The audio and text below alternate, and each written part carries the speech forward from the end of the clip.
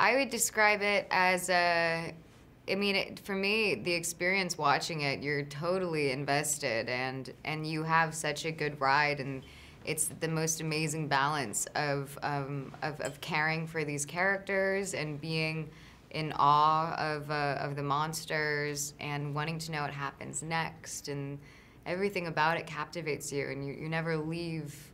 I never left the screen for a moment when I saw it. I was so excited to see what was coming.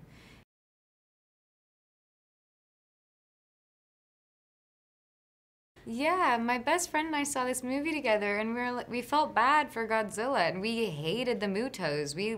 We were cheering for him, and that's what's so fun about this movie is like you're cheering for the humans, and there is also an emotional life of these monsters, which I didn't expect at all. And the Mutos are these like awful, like hissing villains, and Godzilla is just like this great big guy who's just trying to, restore things, and he's like 2 against 1. You really care for him. Very misunderstood. He's like best anti-villain or anti-hero. We did, and we both knew of each other's work, I think, but we'd never met, and it was nice to have about a week before shooting of just kind of talking through things with Gareth in his office, and us all being on the same page of the relationship, and it was always building and changing the entire process of the film, and it's nice to have that kind of collaboration part of making a movie this large. I think audiences are pretty smart these days, and I think they not a large portion of people who go and see movies can just enjoy monsters just battling it out. I think everyone wants to see actors in films for a reason. I think they want to be connected to the emotional life and the human story, and then that investment allows you to care and enjoy about what's happening next to the world and to these monsters. And it's amazing to have such an unbelievable ensemble of people who you're all at different times invested in. You're invested in Brian's story and Juliette's, Binoche's at the beginning, and then you're also interested in Ken Watanabe's, his history with his father or his grandfather, and Sally Hawkins, and their passion, and then you're connected to this smaller family story between me and Aaron and his character and our son. So I think it's incredibly important.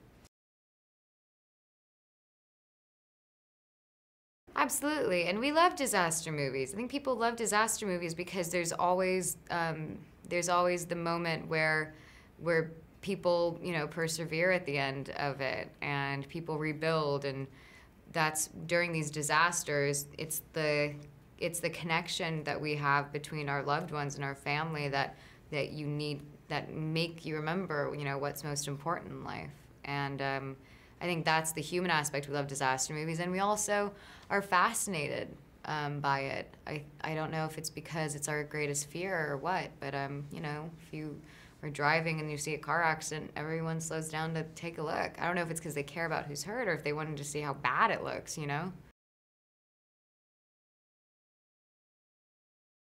It's really technical, and it's something it's a skill that you learn, I think, and I think it's a skill that a lot of actors are really good at, and there are reasons why we love Harrison Ford, or anyone, really. I mean, you can say the same thing for Robert Downey. There are people who are able to understand the technical part of it and bring so much personality in those moments.